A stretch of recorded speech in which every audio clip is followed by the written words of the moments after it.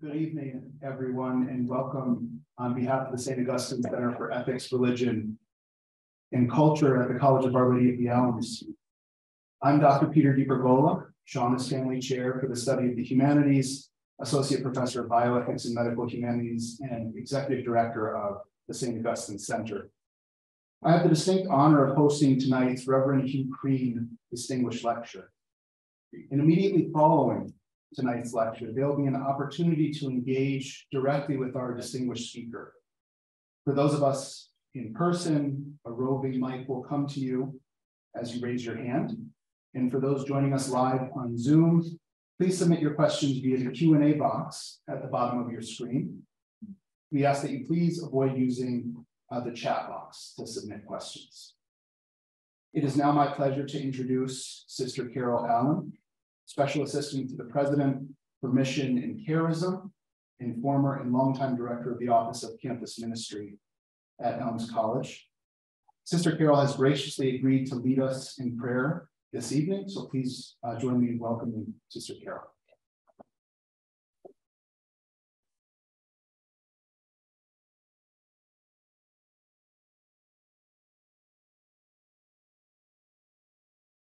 O Divine One, you have created the sun, the moon, the stars, the earth.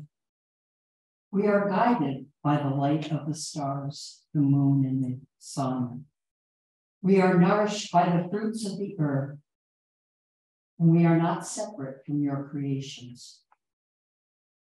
O universal God, we are always responding to your energy. We are enlightened by what is deepest within. We are strengthened by what is curious. We are mended by your healing powers. O God of the unknown, we explore the horizons that are out of reach. We respond to the depths of that which is beyond our vision. We meditate on the vastness of it all. We pray, we search, we listen, we believe that you are within, around, under, over, and beside us. O blessed one, bless these moments that prepare us for the work that is to come. Bless these moments that we know for certain who you are. Bless the moments of our journey to deepen our spirituality of recognition. Bless our interconnectedness with all creation, known and unknown. We ask this in the name of the one who creates all. Amen. Amen.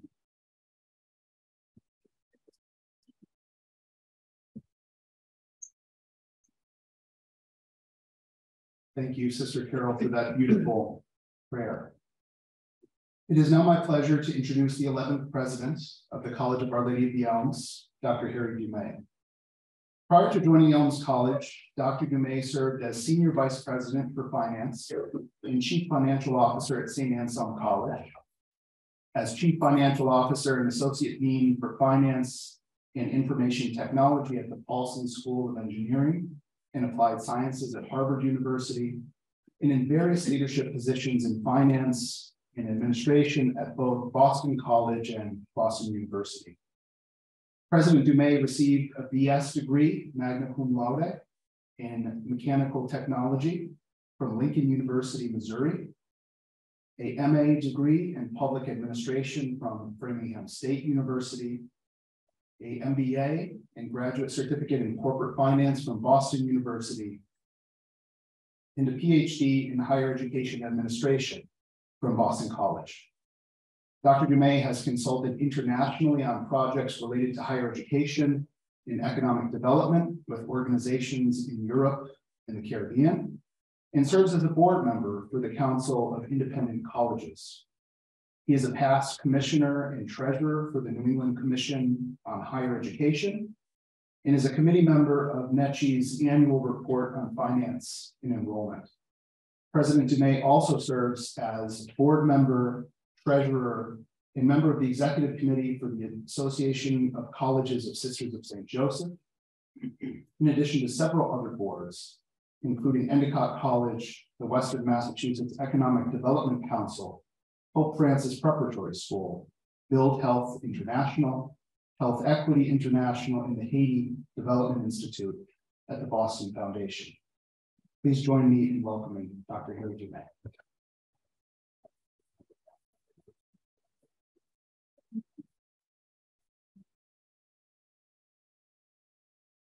Good afternoon, everyone. Peter, thank you for this introduction, and thank you for your leadership of the St. Augustine Center for Ethics, Religion, and Culture. Since its founding, the center continues to be one of the focal points and visible representations of how Elms College lives up our Catholic mission through teaching, scholarship, and service to the community. And the Reverend Hugh Crean Distinguished Lecture Series, which you so ably lead every year, is indeed a shining example of our commitment to mission. It is my great pleasure each year to welcome members of the college community, friends of the college, and members of the Diocese of Springfield to the Reverend Hugh Crean Distinguished Lecture, now in its 4th year. I'm therefore delighted this afternoon to welcome all of you on behalf of students, faculty, staff, and trustees of the college.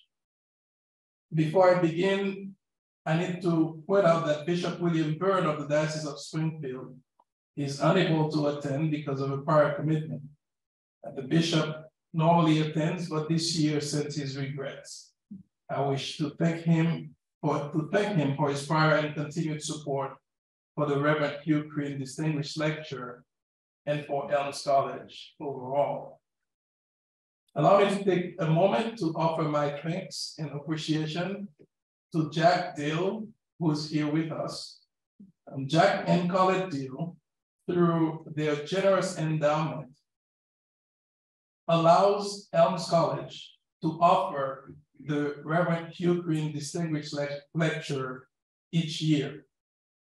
Jack and Colette created the series as a way to honor the memory of Father Hugh Crean and his lasting contributions to both the Springfield Diocese in general and to Elms College in particular. We're grateful for Jack's gift of time this afternoon and for their continued support. Allow me as well to recognize the members of the Board of Trustees who are with us this afternoon, either in presence or via Zoom. I also want to recognize all the Sisters of St. Joseph who are here tonight, also either in person or virtually. And though she does not like to be singled out, I would like to thank my wife, Maggie, for being here tonight. And to everyone else who is here with us, in person or virtually, welcome on behalf of the entire Elms College community. As I mentioned before, the role of the St. Augustine Center for Ethics, Religion, and Culture is to increase engagement in discourse related to ethics, religion, and culture in today's society, and to lead the regional community in thoughtful dialogue. Each year, for the Reverend Crean Lecture, a national leader is invited to speak on topics highlighting the richness of the Catholic intellectual tradition. To that end, we are both delighted and honored to have as our guest this evening, Dr. Karin Oberg. How did I do? Yeah. Professor of Astronomy and Director of Undergraduate Studies for the Department of Astronomy at Harvard University. Her talk is titled Christian Creation and the Big Bang Cosmology. Throughout his 50 years in the priesthood, Father Hugh Crean was a compassionate and respected pastor, professor, theologian, and advisor. He was an extraordinary professor of religious studies at Elms College from 1973 to 1979. Father Hugh Crean undoubtedly taught his students that the search for knowledge is at the heart of the Catholic education tradition. The coexistence of faith and reason is at the foundation of Catholic intellectuality. And Father Hugh always encouraged the investigation and evaluation of the most pressing and complex questions of ethics, faith, reason, and current culture. There is no one person on this earth who has all of the answers, but it is a fundamental aspect of knowledge, of our faith, and of the role of a college or university that we never shy away from asking questions. Thus, it is Elms College's great privilege each year through this lecture series to recognize Father Hugh by learning from leaders and scholars in theology and Catholic thought. Before I hand the microphone back to Dr. Peter de Pergola, Executive Director of the St. Augustine Center for Ethics, Religion, and Culture, I wish to thank him and everyone else at the college who has a part in planning and organizing tonight's presentation, including my executive assistant, Bevan Peters. The success of this program is the direct result of a lot of work and planning by some very dedicated people. My sincere gratitude to all of them. Once again, thank you all for coming, and thank you especially Dr. Oberg for agreeing to be our guest. I look forward to hearing your presentation.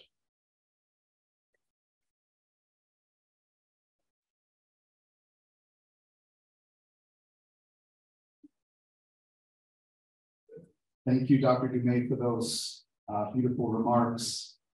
And without further ado, it's my great pleasure and privilege to introduce our distinguished speaker tonight, Dr. Karin Oberg. Dr. Oberg is professor of astronomy at Harvard University, where she also serves as director of undergraduate studies, as we heard in the Department of Astronomy. Professor Oberg's academic specialization is astrochemistry, and her research aims to uncover the way in which chemical processes affect the outcome of planet formation, especially the chemical habitability of nascent planets. Dr. Oberg's research team, the Oberg Astrochemistry Group, approaches this question through laboratory experiments, astrochemical theory, and astronomical observations of molecules in planet-forming disks around young stars.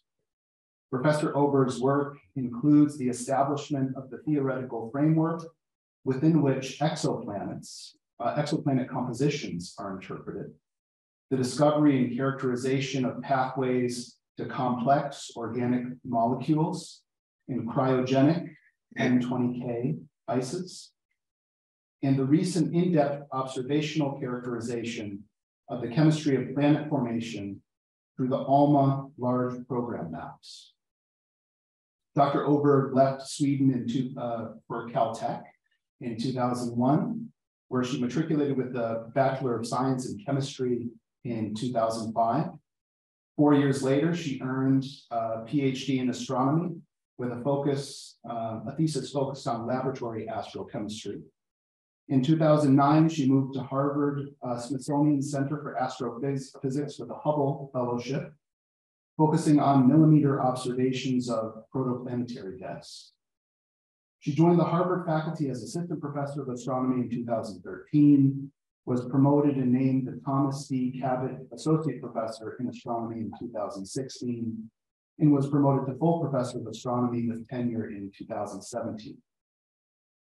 Dr. Oberg's research in astrochemistry has been recognized with the Sloan Fellowship, a Packard Fellowship, the Newton Lacey Pierce Award from the American Astrochemical Association, a Simons Investigator Award, and the Max Planck Society Harnack Lectureship. A board member of the Society of Catholic Scientists, Professor Oberg is a public intellectual in the truest sense. Her extremely popular YouTube videos, made in partnership with the Thomistic Institute of the Pontifical Faculty of the Immaculate Conception in Washington, D.C., on the Catholic origins of the Big Bang Theory, the role of faith in the scientific method, the origins of life on Earth, and the possibility of miracles according to science, all of which I non-consensually flooded your email inbox and asked to be. It should have given you a small sense of what she brings to our campus this evening. So please join me in extending the warmest possible welcome to Dr. Karin Oberg, who will deliver the 2023 Reverend Hugh Crean Distinguished Lecture titled Christian Creation and the Big Bang Cosmology. Dr. Oberg.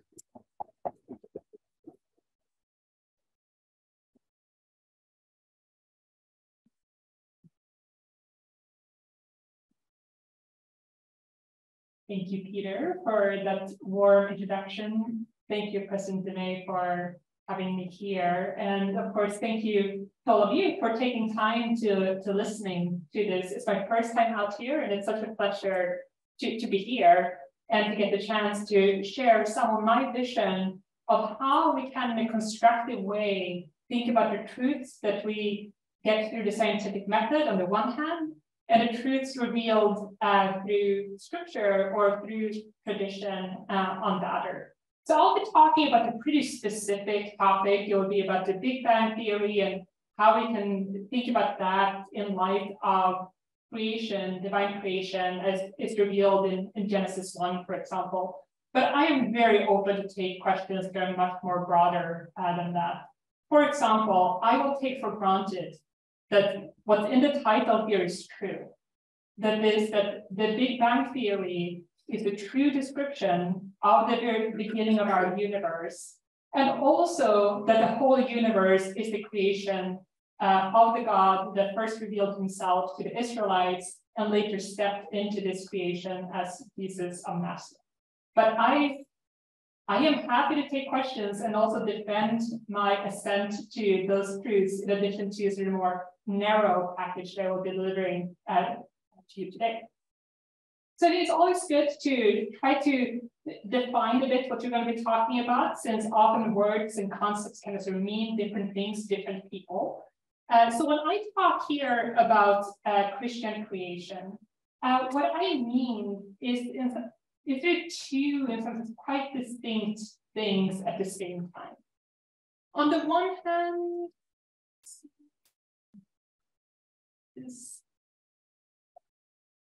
you're going to have to do a little bit of gymnastics. So on the one hand, what I mean is the creation story as that's come down to us through Genesis and some of the Psalms. And I think here's where we can start asking some really concrete questions about the story of creation as revealed in Genesis 1, how that matches up with the story of our universe beginning as revealed through the scientific theory of the Big Bang theory of the universe.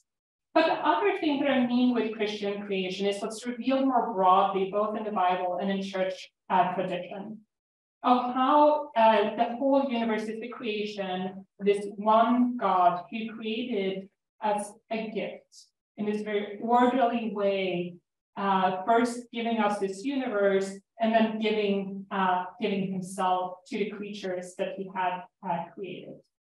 So when we think about creation, we're going to keep those sort of two concepts side by side. Here we sort of comment on the science with these two sort of frameworks in mind throughout the talk. When I'm talking about the Big Bang cosmology, I also mean two things, which I realize those are naturally kind of a Thomist, like making a list of all things. So you'll hear me have like 1, 2, and 3 multiple times throughout the talk. But what I mean when I talk about the Big Bang cosmology is also two things. On the one hand, it is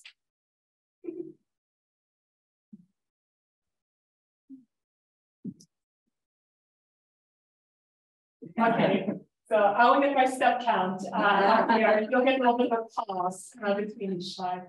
So the one hand, what I mean is how our universe sort of nothing came into existence, but the very earliest time, that's something we're going to have to come back to. But the very earliest time of our universe's evolution, when it did evolve from something extremely compact and hot into eventually the universe with stars and galaxies and planets that we have today. But the other thing that I mean is the kind of evolutionary cosmos that has been revealed through, on the one hand, the Big Bang theory, so that's on the largest scales, but also the origins of planets, sort of zooming in a bit, or the origins of life, or how life evolved over time. It seems like whatever scale we're looking at, we're seeing this sort of historical evolving universe. So again, those two things are going to be running in parallel. On the one hand, this very specific scientific theory of the Big Bang and the sort of overall structure of the universe that reveals. But let's begin.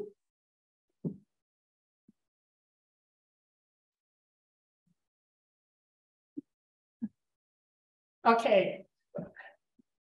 So I know how many steps, but I do think I need to get closer every time. But on the other hand, I am very far away from my 10,000 steps, so this is not bad at all. Before going into talking about the specifics of the Big Bang theory and the Big Bang cosmology, I think it's good to put in a little bit of perspective. That this is not the only cosmology that in some sense Christianity has come up against throughout the ages. And especially if you also want to try to interpret what Genesis 1 is teaching us of creation, like what kind of cosmology was assumed at the time. If you look at sort of the ancient or near East. So if we go back to, let's say, 1,000, 2,000 years BC, the kind of cosmology that was pervasive throughout the Near Middle East is what you can find in some of the Babylonian stories, so things like Gilgamesh or the Numa Elish, where you meet the cosmos that is sort of imbued with deity, where the sun, the moon, like different cities are all characterized by some sort of god. It is also a cosmos where these gods are in constant battle with one another. And in some sense, nature is quite unpredictable because it is full of these sort of willful creatures that are coming together in different ways. This is the cosmos within which the early books of the Bible in some sense were written down. When we come to the cosmos that's described in Genesis 1, it has some hints of that cosmos of the surrounding sort of geographical area. In particular, the kind of structure of the cosmos that we find in Genesis 1, we know the dome above, the waters and sort of underwards, where you have a separation between the waters above and the waters sort of below. That is very similar to what you find in Numa Elish. So that is not what sets Genesis apart. When we think about what sets Genesis apart in sort of biblical cosmology, it is things like it is all coming into existence out of nothing by this single God, rather than by some sort of war or sort of female and male principle coming together, which is what we have in Numa Elish. There's also a very orderly universe where you no longer have these willful deities, but instead you have just things, created things. The sun is like a lamp, the moon is like a lamp. It's no longer a divine thing. So you have a cosmos that have this story unfolding, but also that has laws and that sort of orderliness to it that you don't find in the sort of surrounding cosmologies.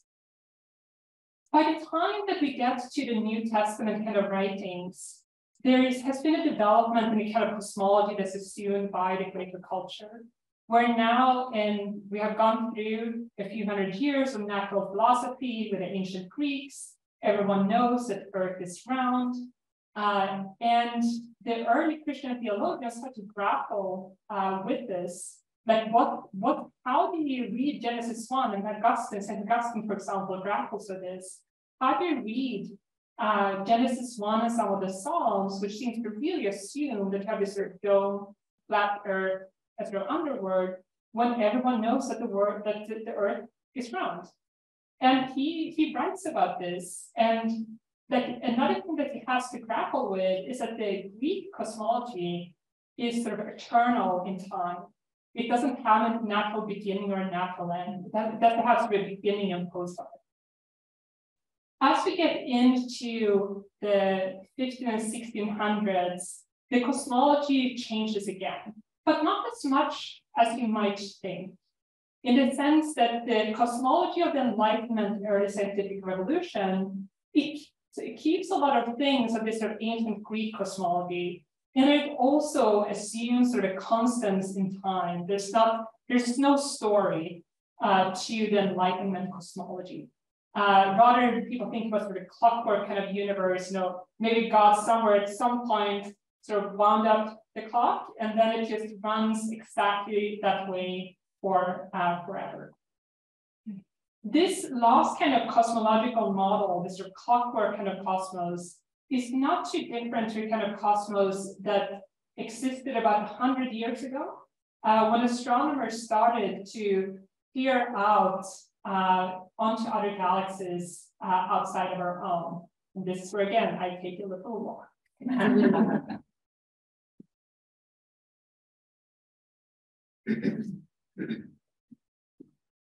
It took the development of really good telescopes for astronomers to realize that our galaxy, the Milky Way, is just one of many. So a galaxy is simply a large collection of stars that are gravitationally bound together. In the case of our galaxy, the Milky Way, around 300 billion stars.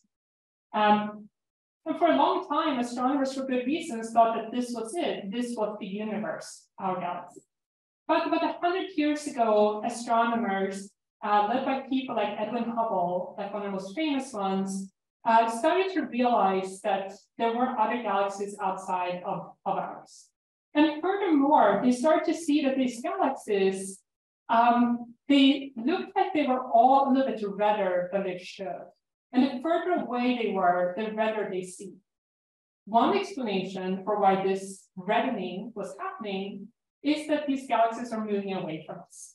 This is completely analogous to when you hear, a siren that's moving towards you, you hear a higher pitch, and when it's moving away from you, you hear a lower pitch. When you look at colors, if something is moving towards you, it looks bluer. When something is moving away from you, it looks redder.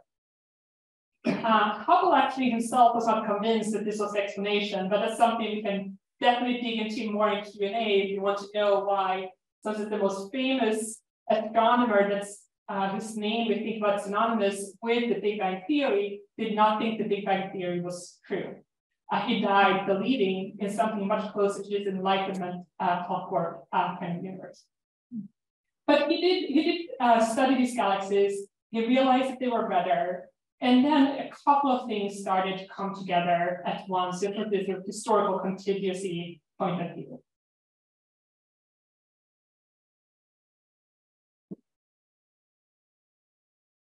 And that was that around the same time, sort of the brilliant physicist of all time, potentially, Einstein, was starting to put together his theories of general relativity.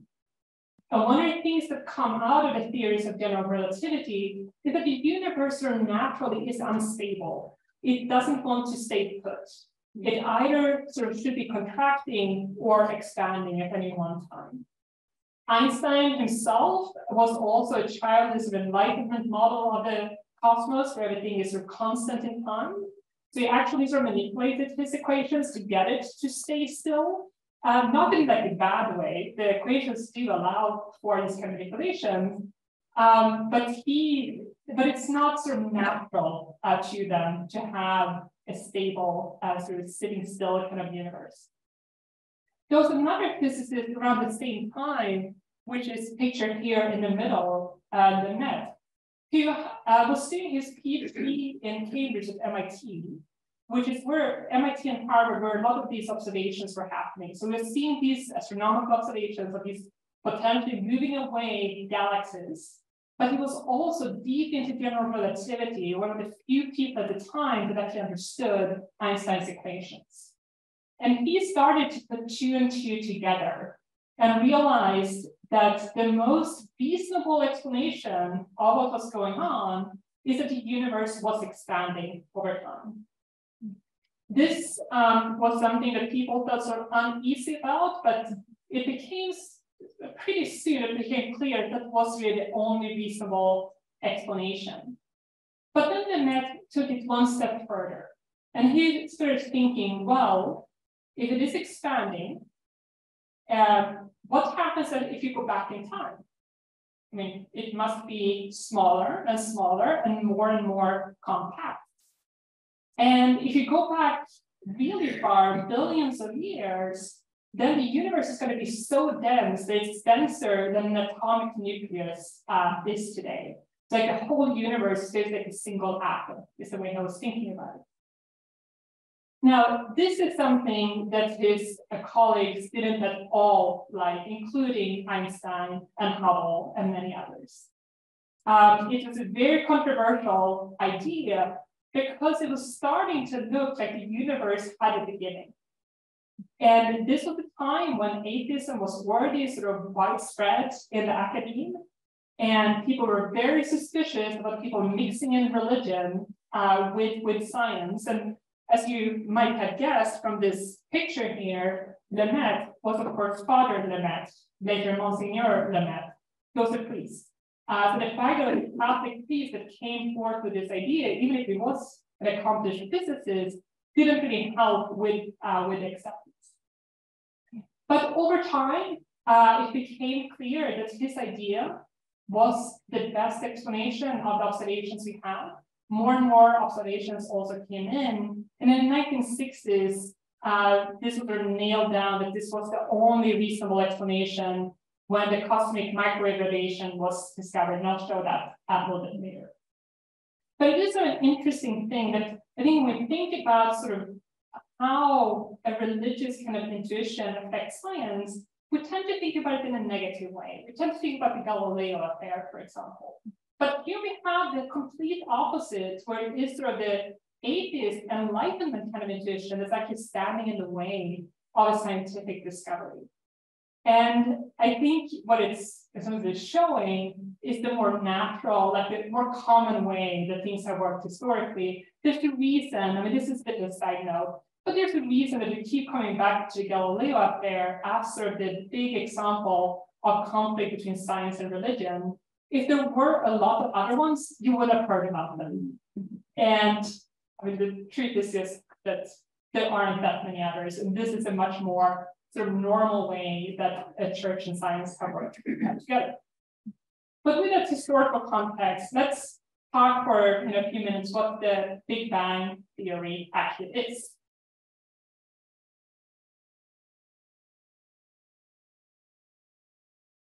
So what the Big Bang theory tells us is that almost 14 billion years ago, which on the one hand is really long, but Earth has actually been around for almost 5 billion years ago, so it's not that much longer than something like the solar system. Around 14 billion years ago, the universe was in an extremely compact, energetic, hot state, and then started to expand out of that. Within minutes, you start having nuclei of atoms. After about 18 minutes, you stopped trying to making new nuclei, and all you had was hydrogen, helium, a little bit of lithium. It took a few 100,000 years before you start having light and sort of matter having their own sort of separate existences. I think I have a slide on that.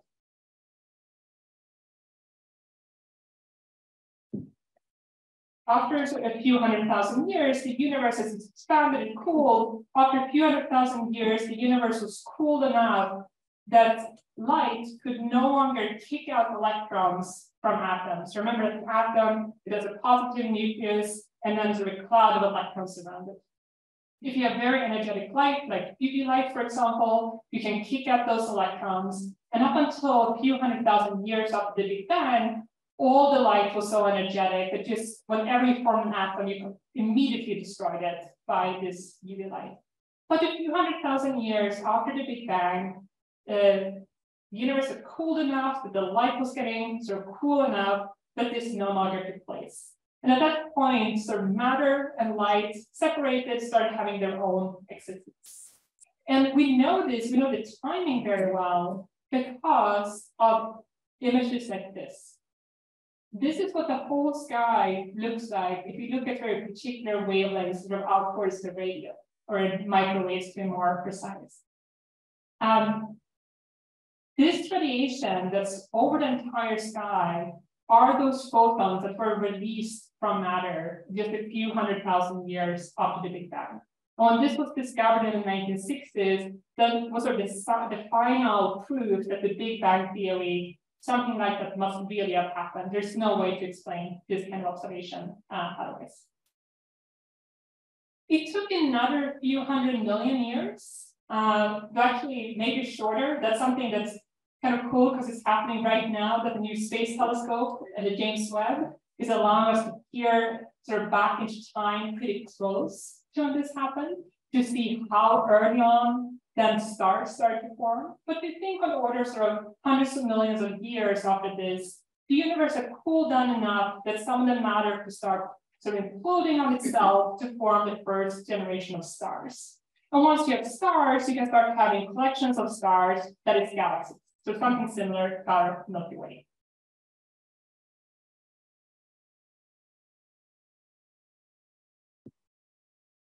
Working with the Hubble Space Telescope, the maybe more famous sort of predecessor of James Webb, we started seeing some of these galaxies very close to sort of hundreds of millions of years when we think they should have formed. And now with James Webb, we're pushing back even further. And we're actually seeing sort of more galaxies and stars earlier on than we would have expected.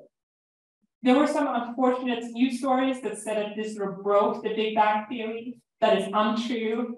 I'll say it's a challenge to the precise prescription that we currently have of how sort of quickly it cools down that we can form stars and galaxies. But the Big Bang theory is still going strong and is still the best explanation that we have for the universe being the way it is. So within these galaxies, you can then start forming not just stars, but also stars with planetary systems like our own.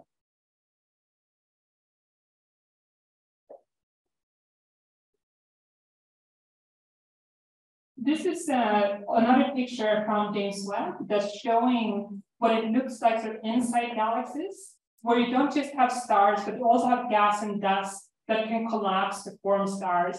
And this here is an interstellar cloud that's in the process of turning some of that interstellar matter into stars. And one of the big discoveries of the past sort of 2 decades is that pretty much whenever a star forms, it forms with a planetary system around it.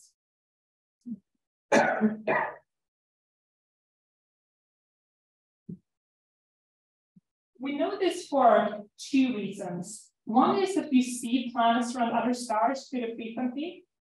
That we've been doing for sort of a couple of decades. The other is much more recently, we have been starting to look at what happens around young stars. So these are all pictures of material, disks of material around young stars. They're only maybe 1 million years old or 2 million years old. And you see these sort of beautiful disks that look like they have sort of carved out kind of lanes in them. And these carved out, these stark lanes, we think they are carved out because there are planets forming in them right now. So what you're seeing right here are new solar systems sort of coming into existence as we are looking at them. And that's just, I don't know, it's pretty cool. So we know that stars form with planets. So that's sort of the next step as we're going the zoom down sort of ladder within this Big Bang cosmology. Is that we develop these solar systems over time.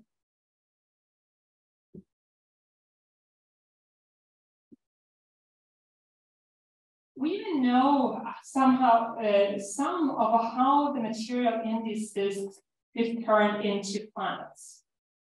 So we know that we start out with gas and dust. This dust can coagulate to form boulders. The boulders can basically collide to form planets.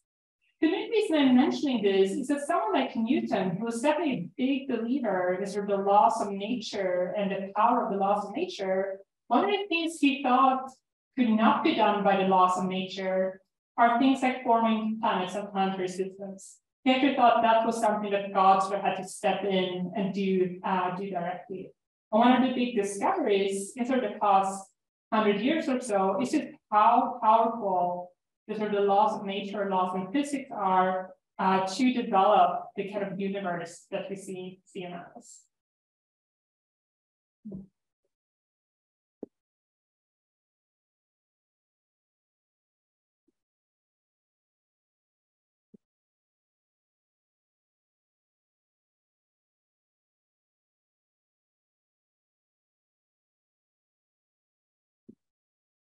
I just didn't want to run back and forth, since those are things I had basically been talking about, which is that there are many planets around other stars.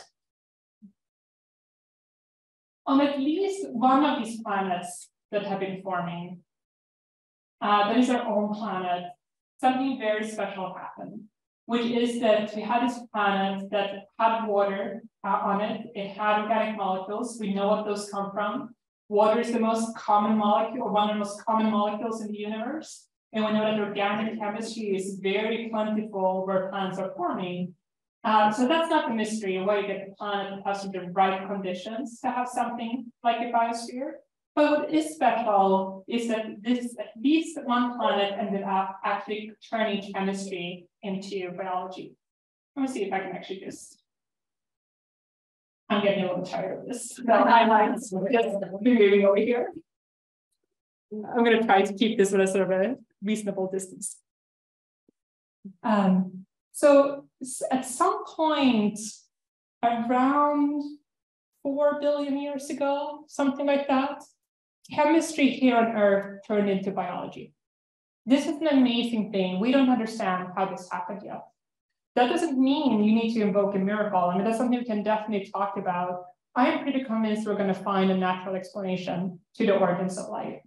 And I said, happy to take questions about it, but I do not think this is a threat at all to when we're thinking about divine creation, which is how it's sometimes sort of marketed as you're sort of removing things for God to do by having a natural origins of life. I mean, I just think it's so much more impressive to create a universe where chemistry can turn itself into biology than sometimes stepping in like a magician and spiriting out life out of molecules. But we know this happened, and we know that over time we developed this genetic code within which all life here on Earth is sort of encoded, like all the way that life functions can in one way or another be traced back to the DNA and RNA. I mean, one of the things that amazes me, and here I'm speaking as a layperson rather than as an expert, is how at the heart of all living things is something like a language. That doesn't mean it's miraculous, but I do think it's one of those many imprints that we see of the Creator, and that as a believing Christian, I mean, in some sense, maybe I shouldn't be too surprising that the Logos is also present at sort of the very heart of all life. Life quickly developed to be something very complicated. Within a few 100 million years, we start having cells that are not too different from the cells that we have today, where crazy things are going on. And this, like if you go to YouTube and you look for the inner life of the cell, you can see this actual animation. But where you have these little guys, this is a motor protein, carrying these vesicles from one side of the cell to another. And that is going on in your body all the time, and also in all other life here on Earth. So just to say that life is very complicated. And of course, this life evolved over time, and eventually you got something like some very intelligent animals, our sort of biological forefathers. And around 50,000 years ago or so, a small portion of these very intelligent animals started to do something that no intelligent animal can do. And that is develop a language, develop abstract thinking, and develop art. And if you want to think about what it means as a human to be both created out of the dust of the earth and having a rational soul inspired like into us, but I think one of the beautiful demonstration of what that looks like is in these early cave paintings. This is something that goes far beyond intelligence, which is present in several animals and requires a kind of sort of supernatural immaterial soul that all human life possesses. So that is the quick sort of walkthrough of what I mean with the Big Bang cosmology. So what I want to do next is to just address a few proposed conflicts between this cosmology and the Christian creation, which was the second part of the thesis. And the reason, I'm not going to go through the Christian creation story, the way that I walked through the Big Bang cosmology, kind of assuming that you have at least the outlines of that. But of course, feel free to ask questions if there's something that doesn't make sense. So the first sort of conflict that often comes up, our proposed conflict, is that when you read Genesis, it just sounds like a very different description of creation compared to something like the Big Bang theory.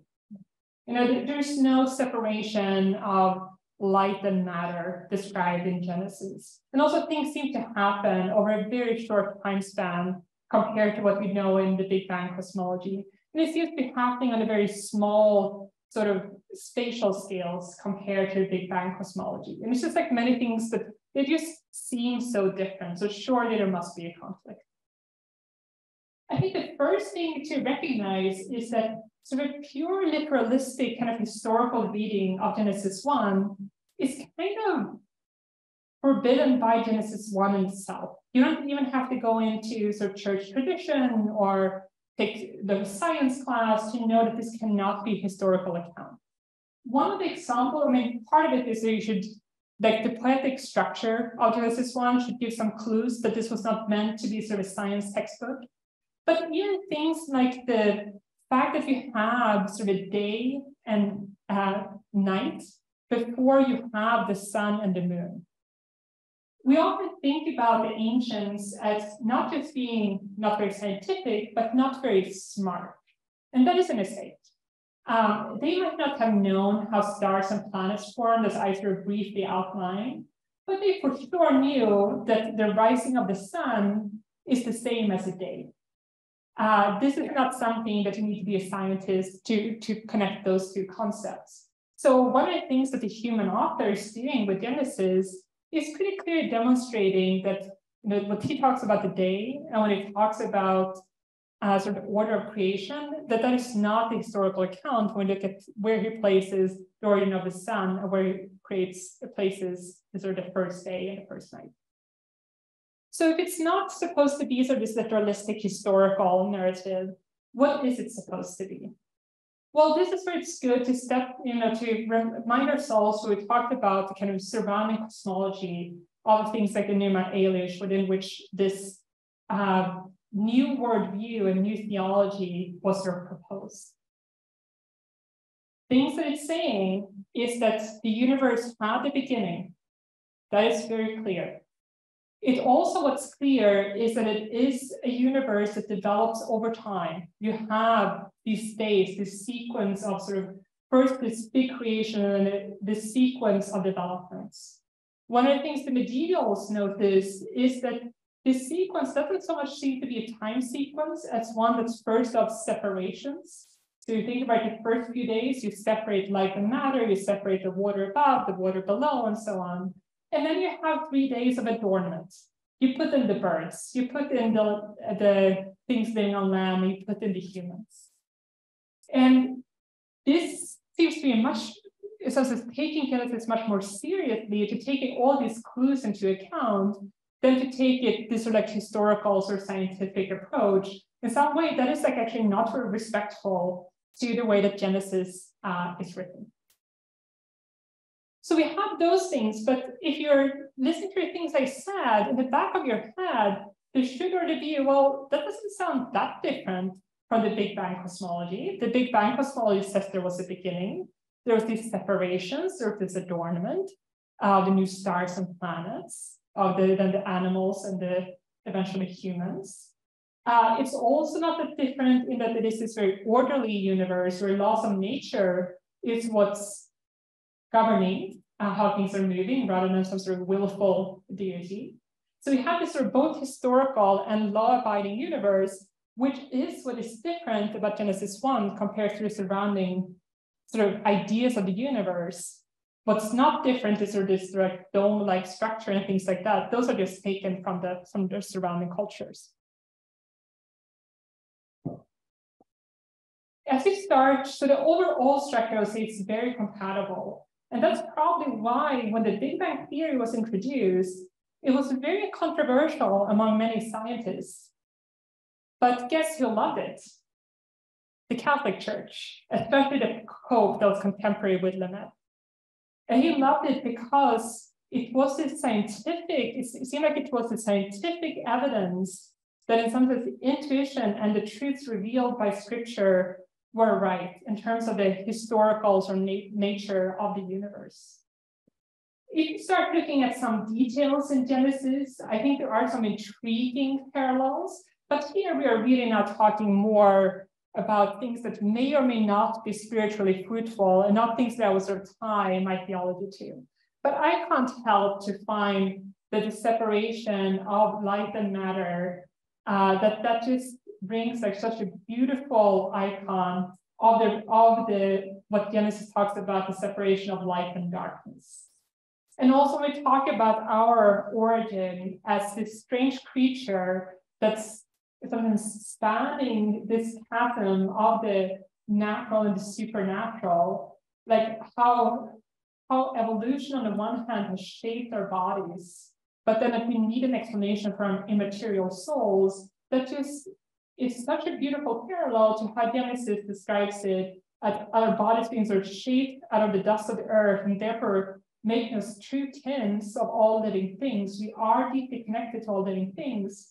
And yet we are something else also. We also have sort of 1 foot in the material world and 1 foot in the immaterial one. But I said, that is more, is it useful for you? Take it. If it's not, then move on to the Psalms, which is a place where we can always sort of rest. Because I think another place where people look for conflicts between the Big Bang cosmology on the one hand and sort of biblical creation on the other is in terms of the scales and our place in the universe. Because the Big Bang cosmology just seems so big and so old, ancient. There's nothing human scale about it. Like, how can we connect that with the much more sort of human scale view of creation that's given in Genesis? I mean, there's a couple of things I would say to that. First of all, us thinking that in terms of the universe is too big to be made for us, or like it doesn't seem out of proportion. Now we're really making God human-like when we say things like that.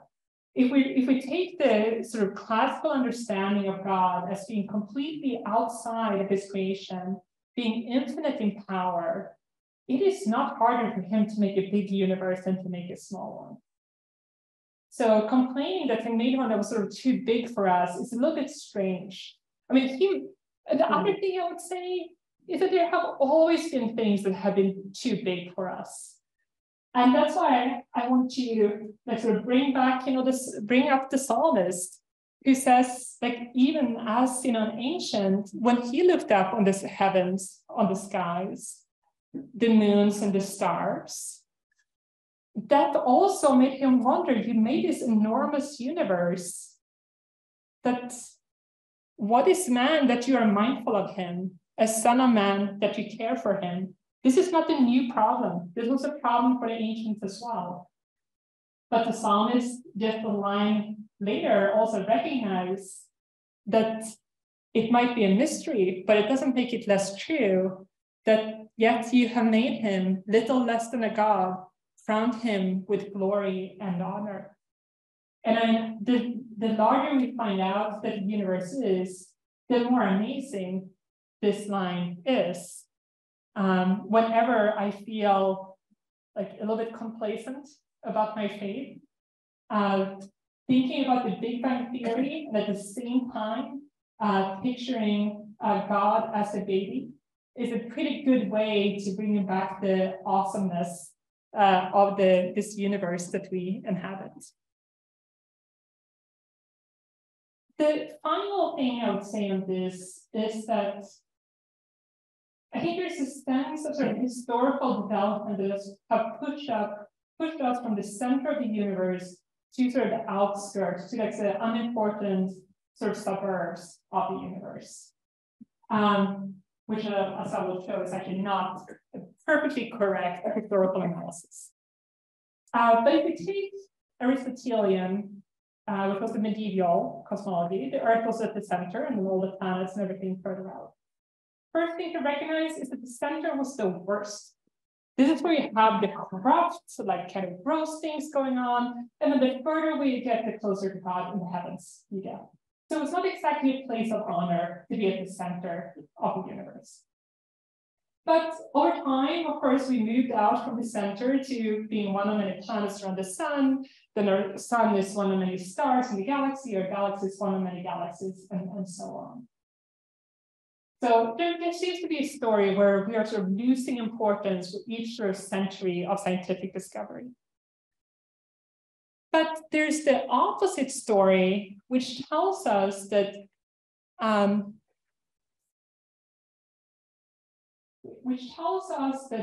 this whole amazing universe and sort of the size of it is something all the more, in some sense, amazing and beautiful for us not needing it, us being so small at its center. And that one of the reasons that God made the universe so big is in a way to show forth his glory to us. This whole universe might be a gift to us. Now, I'm actually hoping there is other life out there, but we don't know that. It might very well be that this whole universe was made just for us. Or more precisely, it was made made for a single man that came into this creation. When we're thinking about what is sort of the point of creation, God stepping into it should definitely be up there, and he stepped into it right here. So if you want to talk about the possibility of multiple incarnations and other planets, I'm also very happy to talk about that and try to stray away from heresy as much as I can. So where I want to end, though, is a couple of ways in which I think that the Big Bang cosmology is not only not in conflict with the idea of creation that we get through Christianity, but it's actually something that can be helpful. I think it is, when we think about sort of the whole, like just how big the universe seems and is, I think it is extremely providential that we have received this wondrous icon of what infinity or even eternity is like. I think we often, one I think sort of complaint that we often sort of hear against certain tenets, like in religion, is that they don't make sense, that you can't picture them, that they're incomprehensible. But the universe is like incomprehensible. And that should give us some idea that if we believe that there is someone who made the universe, of course we're not fully going to understand him. Of course we're going to sort of fumble in words when we try to describe him. And we are very fortunate in that he decided to give us some language for us to use. But beyond that, we are going to be somewhat in the dark. And one of the ways that we get better pictures, images, is through science. But the main point that I want to get to, which I already sort of hinted at, is that there is no, from a scientific point of view, there's no center of the universe. They're all sort of equally unimportant. But if there is only one incarnation, there is one center, and that is Bethlehem and Jerusalem. And the fact that we get to be close to that is one of those ridiculous sort of privileges and gifts. But I want to move on to sort of a few thoughts about how we can think about the Big Bang in sort of a constructive way, sort of enriching sort of Christian faith and Christian theology. But the final distinction that I want to make before going there is how to think about the Big Bang versus creation. We often talk about the Big Bang as being the beginning of the universe, but this is not technically true. So we cannot scientifically see the beginning of the universe because that beginning would be outside of the universe. It would be outside of space and time. Now, when we talk about creation, we talk about creation out of nothing, ex nihilo. And that is not what the Big Bang is. The Big Bang is talking about the evolution of something already in existence. There might have been something before the Big Bang, we don't know. In some sense, we're not in too different of a place compared to medievals who were speculating whether it was possible to prove whether the universe had a beginning or not. And Thomas Aquinas famously said you couldn't, that was sort of an act of faith that it had a beginning. And we're still there. That being said, like just because they're not the same thing doesn't mean that it's so inconsequential that we now know that the universe had like something very close to a beginning. If you wanted an icon of creation, like something we could actually sort of comprehend, I mean, the Big Bang is a pretty darn good icon. I mean, much better, I think, than any theologians ever came up with. Now science has actually revealed. And I think it's quite providential that this happened right as sort of atheism was taken over the academe. We got this sort of strange confirmation that the universe having sort of a story seemed to ring true and having a beginning. Because that is what the Big Bang sort of cosmology is telling us. The universe is historical. It has a beginning. It has a middle, which we are living in. And even naturally, it has an end. Whether that's the same end as that they're revealed through scripture, I say it's somewhat unclear. Probably they are quite different. But the idea that there is a story that we can pick up that through science, I mean, I find to be a really helpful thing. Another way that the scientific method and sort of the Big Bang cosmology has revealed something about God and something about our faith is just how powerful created things are in causing other things to happen. So the power of secondary causality.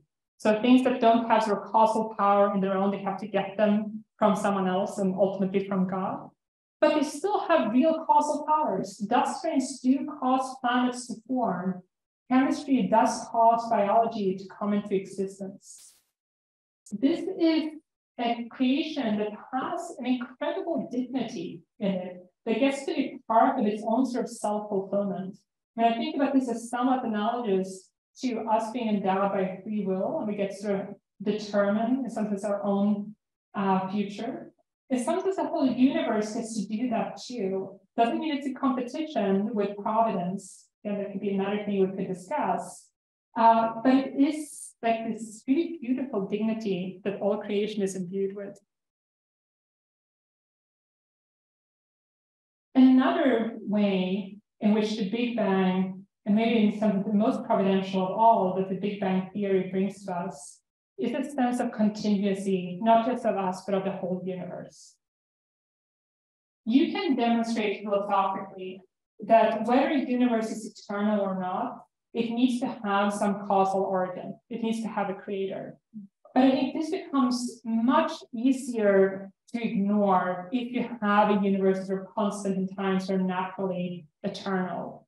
If you have a universe with a beginning, it is very hard. It should be very hard to not ask, well, what came before? Like, why is it there? And ultimately, who put it there?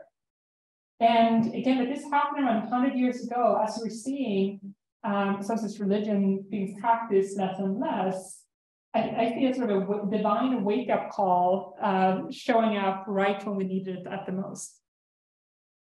But where I want to end is with two images that come down to us from the James Webb Telescope. Actually, this one is one from Hubble and one from James Webb, which is just showing how beautiful the universe is.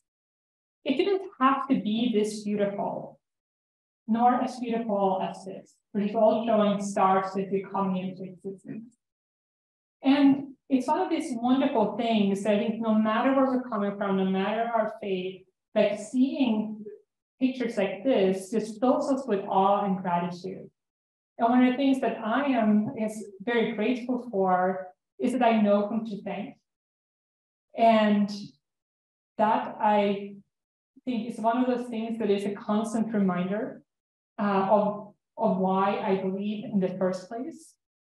But whether or not that is what's sort of tugging on your heartstrings, the fact that we are in this sort of beautiful universe where you want to say thank you to someone, I think is another thing that should get you thinking and pondering what kind of universe we live in. And with that, thank you for your attention. Happy to take any questions.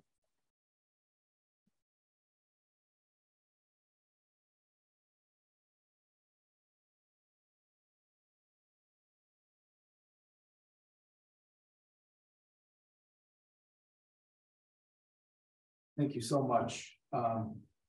Thank you so much, Dr. Oberg, for that moving and enlightening and beautiful lecture. We now have the opportunity to engage directly with our distinguished speaker. And for those of us in person, I'll try to,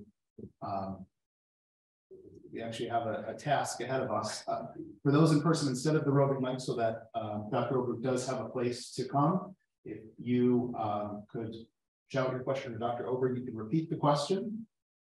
For those on Zoom, please feel free to submit your questions for Dr. Oberg via the Q&A box at the bottom of the screen. And we do remind you to avoid using the chat box to submit questions. It's now my pleasure to introduce our Q&A moderator for this evening, Dr. Michael McGravy, Assistant Professor of Religious Studies and Director of the Institute for Theology and Pastoral Studies. So Michael, I'll turn this over to you. So, there's no sound yet. Okay. Questions from the audience. All right, I'm bad standing still, so I'm just going to grab this one again. Please. So just there's a great book called The Penultimate Curiosity, which I think you touched on, pointed out that for most of human history, scientific explanation, natural thought, and religion were not separate. I wonder if you comment on what caused those two ideas and those two pursuits to pursue different paths. Yeah, it's a very interesting question, because even if you look at the early sort of scientific time, they are not fully separate. I mean, someone like Newton writes more on theology, I mean, strange theology, but theology nonetheless, than he does about physics. And he repeatedly uses such as God sometimes as explanations when he doesn't think there is a physics sort of explanation. So this is not something that's just going back to ancients. This continues at least in sort of the 17th and 18th century, that scientists cite God as their inspiration, and the fact that God has created sort of the laws of nature, that they therefore there's their duty to go and find those laws of nature. So it is a very recent thing, and I think there's a couple of things one could speculate about. And here, I'm not a historian, these are sort of pure. Take this for what they were. One of them is the success of there's a very limited sense of causality that develops in the early scientific times. So if you go back to the Greeks or the Middle Ages, there's this pretty sort of rich sense of how causes work in nature. That's not just the sort of billiard ball kind of causality, but also where you're heading towards. In some sense, it's causing you to head towards that. This, I think, is the easiest to see in biology, where something like an acorn is growing to grow into an oak, for example. But the early scientific revolution was a very physics-oriented one. And they developed sort of a sense of causality that basically are billiard balls. So where things sort of hitting one another, and that's what's causing everything. And if that's the only kind of cause you have, then God as a cause, it's difficult to think about how God is a cause in that kind of reality. And it's like he sort of gets pushed to the sidelines more and more as they're trying to convince themselves that the only way you need to explain the world is through this like Billy ball kind of causality.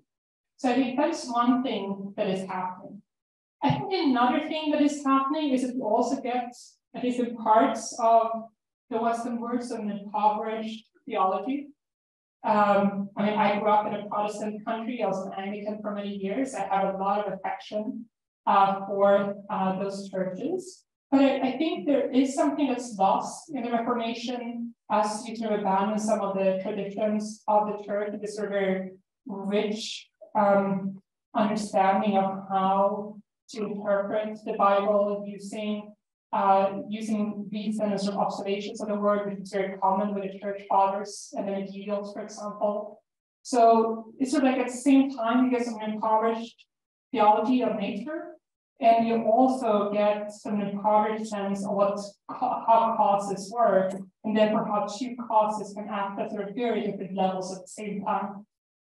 I think an example that I've stolen from someone else, I don't remember who, so sorry, whoever I told this from, but it's a good one, is that the way we can think about how God and something in the universe can cause at the same time is that if I'm writing sort of poetry on the blackboard, for example, writing poetry with a pen, every word that is written on that piece of paper is coming from me.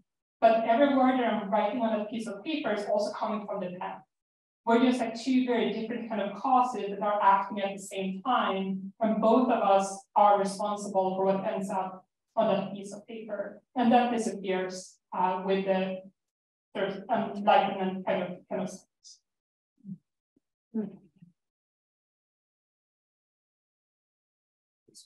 Yeah, so thank you first for your presentation. It was a joy to listen to it.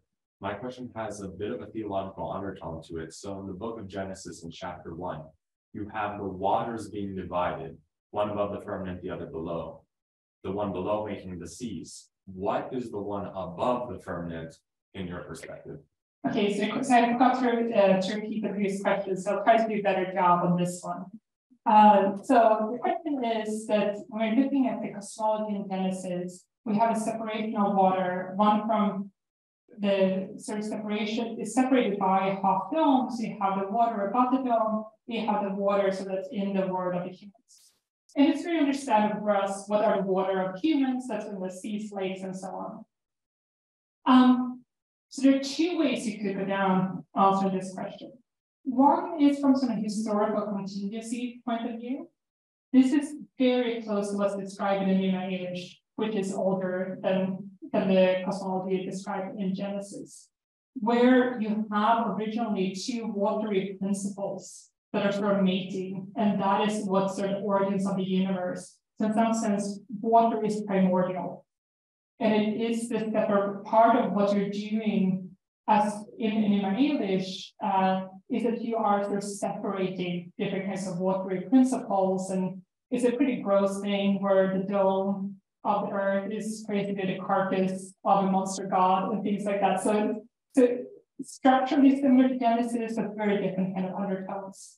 So you can trace it back historically to the kind of cosmos that you have in sort of English. You can also think about it just from a natural point of view that we do see the rain coming down. And when you have the story of Noah, it's basically you're opening the floodgates from this sort of water too much. But there's something sort of natural intuition about this, that you do have this water above that's coming down as rain and so on. And then if you want to go really poetic about it and bring in astronomy, then I would tell you that the water here on Earth is older than the Earth itself. It came from space, it came from the interstellar cloud that our sun and the planets formed from. So the sort of water from above, there is like some beautiful analogy there with how actually the Earth came together with the water, in some sense, some of it being left in space and some of it ending up here on Earth. So those are three answers to your reasonable question.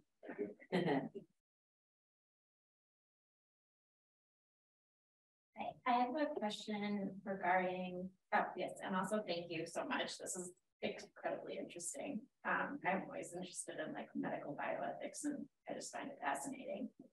But what is your view on looking at the timeline of the world developing? What is your view on how long the world has been here? Because I know there's some controversy between it being billions of years old versus thousands of years old with dealing with like religion and then the scientific community. And what is your view on like the dinosaurs? Because I know that that's sometimes something.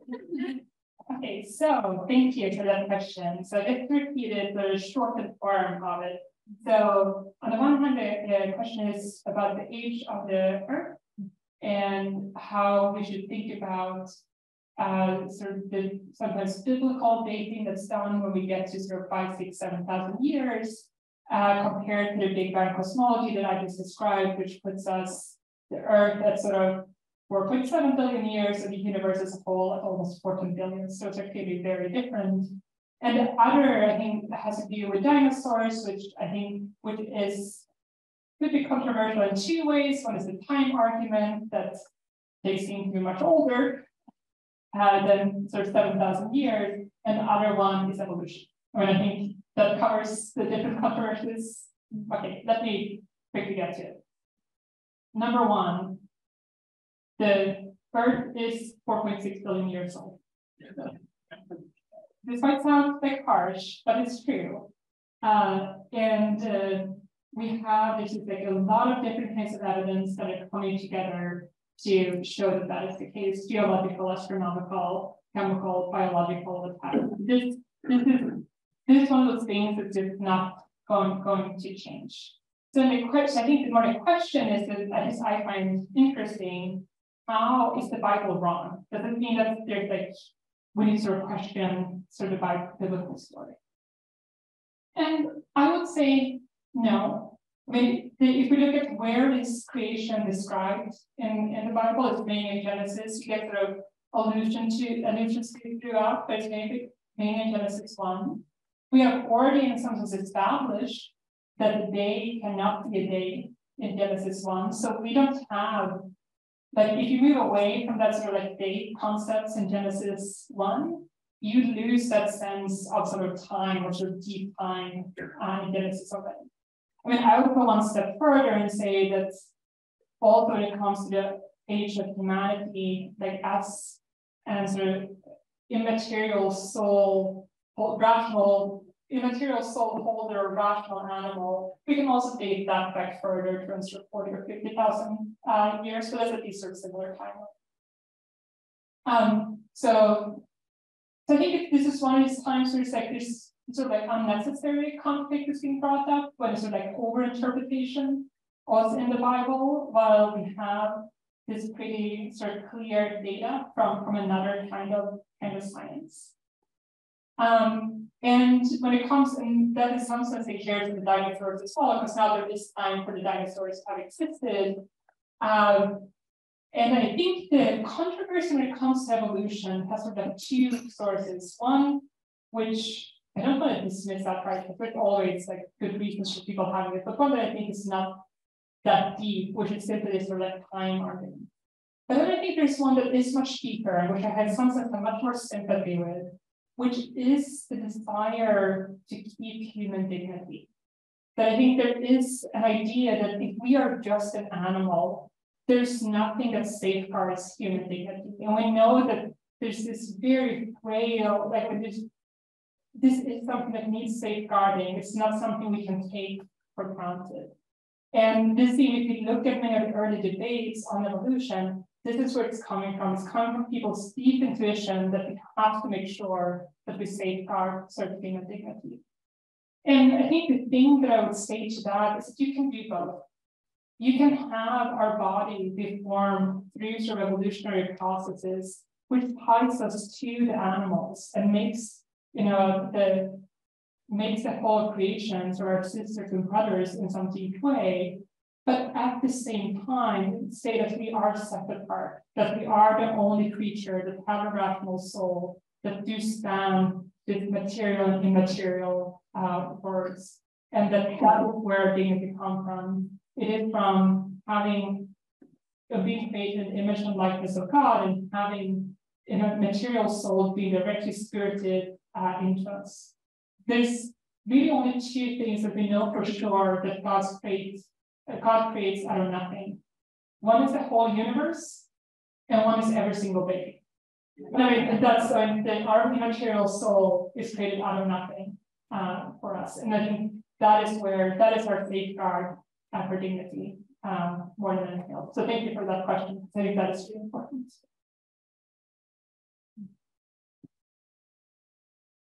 Hi, I'm interested in your work in chemistry. What kind of resolution of chemicals are you seeing on these protoplanets that you're studying? Yeah, thank you for this slightly more technical question. So I'm going to try to give this on scale that makes sense. So our whole solar system is about, that's how I see it, about 100 times bigger than the distance from the Earth to the Sun, 100 astronomical units. So that's about the size of many of these disks. So that's the overall size. Then our resolutions, or our spatial resolution, is on the order of between, let's say, 10 astronomical units. So we could separate what's going on where planets like the Earth is forming compared to what's going on where planets like Jupiter is forming. So that's the spatial, that's sort of the purely spatial sense. That might not sound super impressive, but we are looking at things that are hundreds of light years away. So the kind of resolution that we have is an order of 0.1 arcsecond. Now, what that means, so you have 360 degrees in a circle. We can divide up every degree into 60 arc minutes, and then every arc minute into 60 arc seconds. And then we are looking at even smaller sort of scales on the sky than that. Now, what's super cool also is that we have another axis, which is that of wavelength or color. And there we have super high resolution, so we can really tell which molecule we're looking at and where. So you can tell the difference between some alcohol and some organic acids and so on, and where they are sitting. Sorry, I didn't repeat the question, but hopefully for the answer it was obvious that it was about this.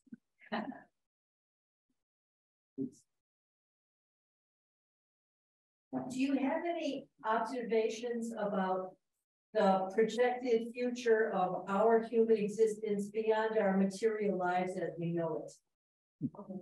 Okay, so the question is on the future of human existence. So when you're talking beyond material, then we're talking beyond science, right? So the scientific project deals with the material order of the universe, the laws that governs it, and so on. So I'm first going to give you an answer that's not an answer to your question, which is that the future of the universe as a whole, if we look at the laws of physics, is a universe that's expanding and expanding and expanding, getting darker and darker and darker. So pretty depressing.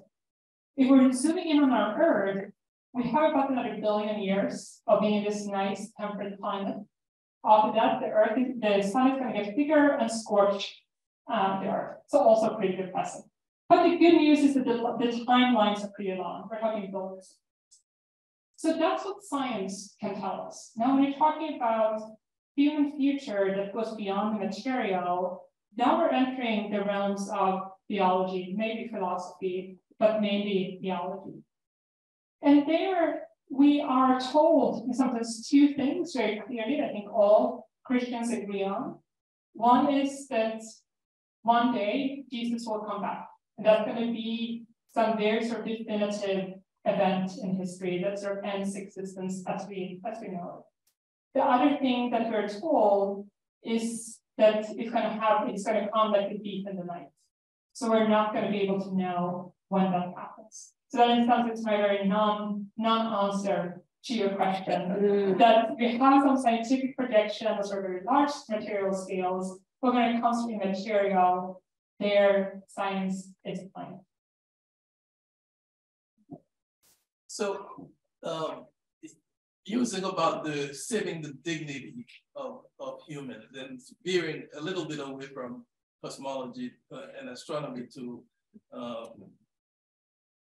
data science. Are you, how do you think about artificial intelligence and the evolution of that with the saving of the dignity of humans? Thank you for this question. So the question was about artificial intelligence and how to think about that in light of this human dignity that I were just talking about. I don't have any good answers, but I guess I'll sketch a couple of very brief thoughts. One is that when we are doing artificial intelligence, we are creating in the likeness and image of us. That is always going to be more limited than a creation in the likeness and image of God. So we should expect that we can get AI to do a lot of things, a lot of good things, a lot of bad things, because we are fallen creatures. So when we create something in the image and likeness of us, we should expect that it's a mixture of both, that we are fundamentally good and we're very fallen. But we should also expect that there are many things that it cannot do. And where I expect we'll see that the most is in sort of the creativity. I mean, right now AI is extremely good at sort of combining sort of pre-existing things in new ways. But what's so special about humanity is that we have been given this sort of role in some senses. I think Tolkien says sub-creator, which is better than co-creator, because it is a very different level compared to God, where we can really see and come up with new things. And we can do art and poetry that's novel, not just sort of copies of what's already existed. And I do not think that that's something that AI will ever do, that we'll be able, and sometimes we can think about it as the difference between creating a really good robot and creating a new child. One thing I think will get so much further than we are today, and the other thing requires creatio ex nihilo from God.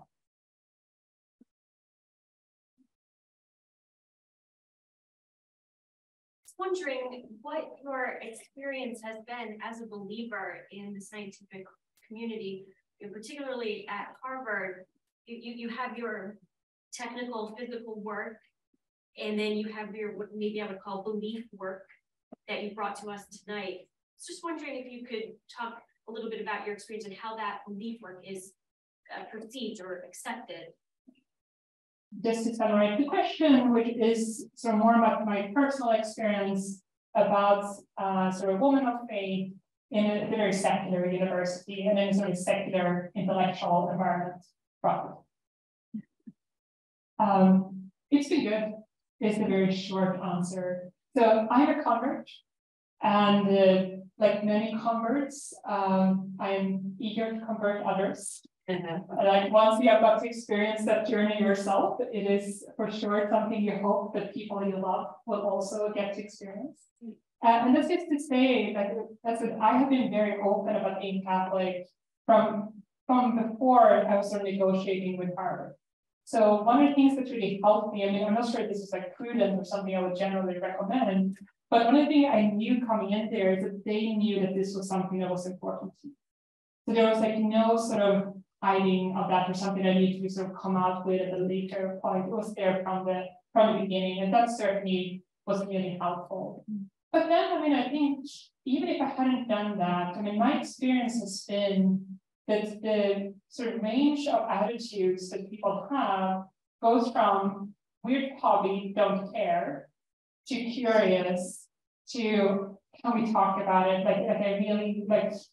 And I've been thinking about sort of this faith thing or Christianity thing, like would you be willing to talk about it? And I'd say the majority is probably in, you don't bother me, so I don't care, kind of can. But I've had a lot of really beautiful experiences with sort of helping people at different stages of their journey.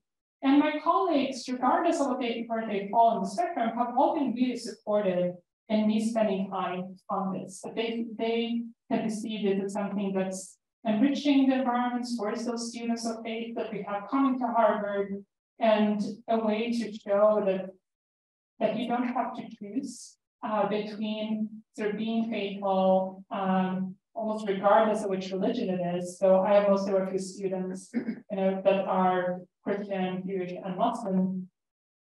That it doesn't like, you don't have to choose between that and the scientific project. You can be a great scientist and also be someone who stays faithful. And so they, as far as I can tell, they're mostly seeing this as something that's good for the department. You know, no idea what's coming in the future, but it has been so much better and more beautiful than I thought it was going to be arriving at Harvard.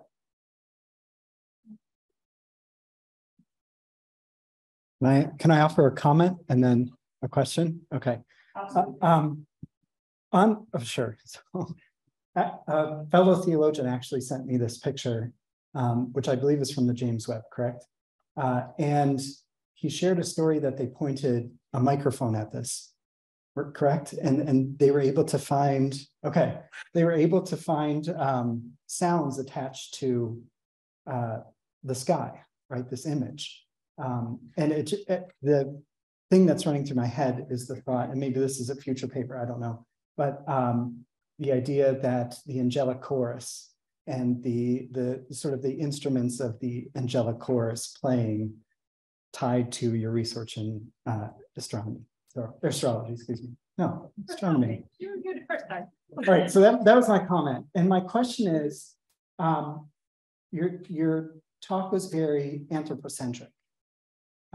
And you know, the curious sci-fi fan in me wants to know your thoughts about the non-anthropocentric, the non-human-centered view of sort of creation, what that might look like, how we might face that should we encounter extraterrestrial or extra-dimensional creature, whatever it might be. So I am not going to be able to help myself to challenge some of the underlying, like, sort of the themes of that question. So bear with me. There's going to be an answer as well, maybe. So on the first one, so I guess the way, I mean, I think it's a beautiful sort of image that you're painting, so that I don't want to challenge. I guess I just want to sort of clarify a little bit what I think maybe it was referring to, what you read about.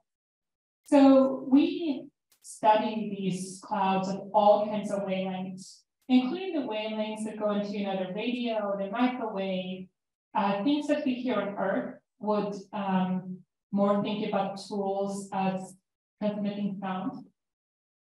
And you do get patterns back that you could, in some sense, translate into sound. This is actually one way that there's people in my field that work beautifully with the visually impaired in ways to translate what we observe into sound. But I guess I don't want to take away that there is someone emitting sound there that we can pick up, because that sound doesn't travel very well in space, which is why in a good sci-fi movie, things are very quiet. But the kind of radio waves that we can see pattern and translate into sounds, there's another way to experience this very beautiful reality that allows us to use more sensory. So that's just my, I guess, nitpicky clarification. But to your question, which is very interesting. Okay, so my challenge is that there's no way I cannot be human-centric because I'm a human. So even if you ask me to talk about non-human life, I'm going to do it from a human perspective. But I am going to talk about non-human life because I think that's a very interesting question. If the origins of life here on Earth was a natural process, which I think it was, even though we haven't figured out how it happened, then if you have the same conditions on the young Earth that other planets, you might expect them to also develop like that. There's no reason there should be sort of just here if it is sort of there's something in chemistry that is it would be controversial to use the word directed towards life in the sciences, but it's actually what kind of scientists think, even though they would never use those words, that somehow chemistry naturally develops into biology. You could not do that if chemistry was random. Like there's this, the monkey is typing out Shakespeare kind of problems. There are just too many different ways to combine atoms. You have to have that they somehow built into the laws of chemistry that you build up the complexity that can eventually take the form of a living things. But let's say that that's true, which I think it is. And also what we know from astronomy is that there are many, many other planets out there that seem quite similar to Earth. It seems that it's quite likely that we get the origins of life, we get life on other planets. So I think that is very likely. I'm hoping to still be alive when we find it, but we'll see how long that takes. And I think that's theologically not very controversial. You can say human-centric or not, that doesn't really matter. If we find Mars with bacteria, that's not, I think, going to upset anyone's theology very much. So I think the real question where it gets interesting is if we find other things like ourselves. And that's what I mean. I can't, first of all, I can't be not human-centric, but I'm not even sure I want to. Because what I think that we are really looking for are rational animals. Mm-hmm. Right? That when we talk about intelligent aliens, what we mean are creatures that have an animal body and have the ability to do things like language and technology. Right? That is some defining characteristics of a rational animal like ourselves that have an immaterial soul. So if these intelligent aliens exist out there, they too were created out of nothing. Mm-hmm. And that should be, I think, somewhat reassuring that they're not going to be there accidentally. If they are there, it's because of, at least if you're a person of faith, it is because of a very direct creation of God. This is not him sort of letting the laws of nature have their way. So we have no idea if they exist. Right. I think it would be awesome if they did, even though there would be some theological puzzles to work out if they do, but I don't think there would be any sort of theological roadblocks. Puzzles, mysteries, but not roadblocks. Mm-hmm. So hopefully they're there. Just a quick question, if I could. Just a quick question from a scientific perspective, and of course you can't read the minds and the hearts or the conscience of any fellow scientists.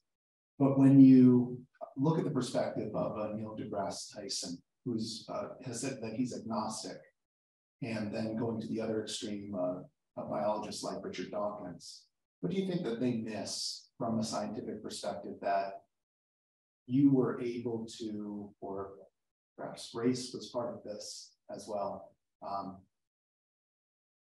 Where do you think that they could do better from a scientific perspective? Yeah, thank you for that question. Yes, you're of course talking about two very accomplished scientists. So as scientists, in some sense, they're not really missing anything. And I think that's an important thing, and I guess this is not really part of the question or assume, just that my colleagues are excellent scientists. I don't think I'm a better scientist than them because I'm Catholic. I think I'm a better scientist than I would be if I wasn't Catholic, but that's like a different way of comparing. I think also that I did not become Christian because of my science. I became it for a very different, what sort of got me started was a very different thing. It was on the one hand that I was completely sure that I have a free will. And as sure of that as of the law of gravity. And I think we live in a world where sort of only scientific truths are held up as true knowledge. But I would say any theory of the universe that cannot account for the fact that I choose is missing something. And I think we should be allowed to take that into account when forming a worldview. The second thing that I knew for sure was that there are things that are truly morally evil. There are also things that are morally good, but I think it's sort of easier to pinpoint some things that are truly morally evil. And if you admit that there's even one thing that is morally evil, even if every single person were to vote like the other way, you have put up some sort of external measuring rod. And that's now it becomes quite difficult to stay in a sort of purely materialistic atheistic worldview. And when you're talking about someone like who calls themselves agnostic, I think that is often what they recognize. There's something mysterious there that they're not really living as they are speaking most of the time. They live as if they have free will, and as if there are real moral absolutes. but they don't really have a theory to back it up. So that's sort of in some sense my, so then the question, I think the question is, why do they stay agnostic? And a lot of people get very focused on what's in front of them. I think it often does take grace to, well, not often, it always takes grace to sort of lift you out of the things that are right in front of you, whether it's a scientific problem, or the, you know, what you're doing with your family, or like whatever it is, to actually to lift your gaze and ask the question, why? Like, why does the universe exist? Like, you can be an excellent cosmologist and, you know, look at all the theories and work them out and understand the universe better, and never ask that question. So it often does take something to shake someone up a little bit to start asking those kind of questions. So I think that explains why a lot of people are comfortable staying in those agnostic frame of mind. It is that, you know, it's working pretty well for them, and they don't really get that impediment. Like, their curiosity is fine, they have curiosity to a certain point. They don't really feel called to take them further. People like Dawkins are like pretty convinced atheists, have also thought about it more. And there, I think most of the time is just really poor philosophical formation. I mean, Dawkins is really witty. If you read something like God Delusion, it's like maddening how witty he is sometimes. I mean, he has a turn of phrase that can be very attractive.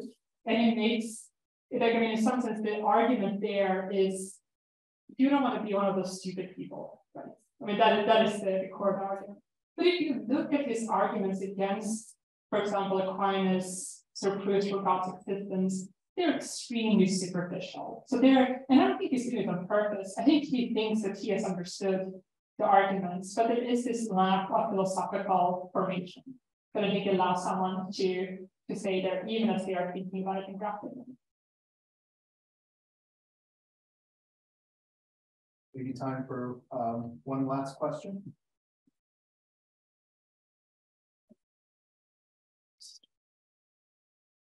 Please.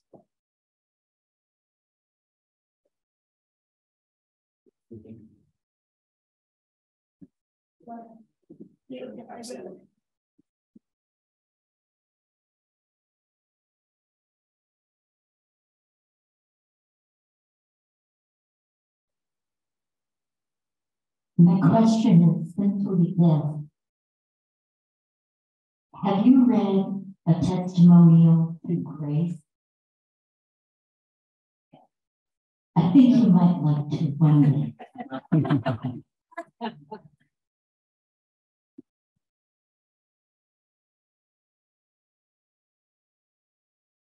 Did you answer that? Yeah.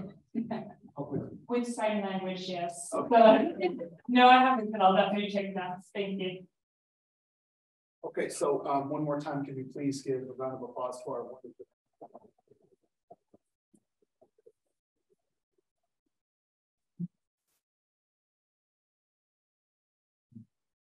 So on behalf of the St. Augustine Center for Ethics, Religion, and Culture, we could not be more humbled or honored for your presence here this evening, Dr. Oberg. We are all in your debt, and we look forward to inviting you back at some point in the future to both our in-person and live Zoom audience. Thank you for joining us. Have a wonderful evening.